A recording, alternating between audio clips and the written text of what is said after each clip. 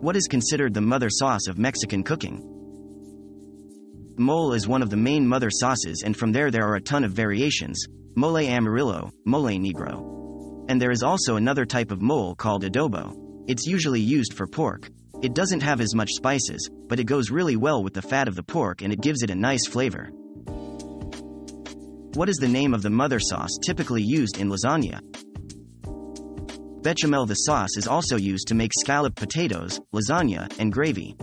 In classical cuisine, bechamel may be poured over fish, eggs, or steamed chicken. While bechamel has a neutral taste on its own, the classic mother sauce adds a unique creamy texture that often makes food taste hearty and comforting. Why is mayonnaise not a mother sauce? From a science point of view, mayonnaise sauce can be considered as mother sauce. It is a true emulsion, and many daughter sauces derive from it or from its concept. Hollandaise sauce is more of a warm emulsified suspension than a true emulsion, and so feels a bit less legitimate to be considered a mother sauce.